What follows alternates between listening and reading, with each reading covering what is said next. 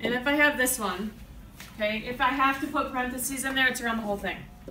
So really what we're deciding is what happens with this times 2, okay? If we are timesing by the entire sum, which is the whole addition problem, okay, then it's this. And if that's the case, this thing would be out in front to show that it's 2 times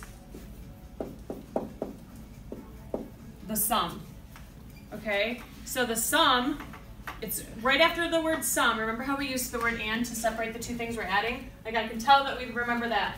And separates the 2 things we're adding, which we have 18 and n, but the n has to be multiplied by 2. It doesn't tell me that 18 is also multiplied by 2. So that's where these we call them the alpha words, sum, difference, product, quotient. They can get a little confusing because when do you use a parentheses, when do you not? In this case, we do not, okay? Because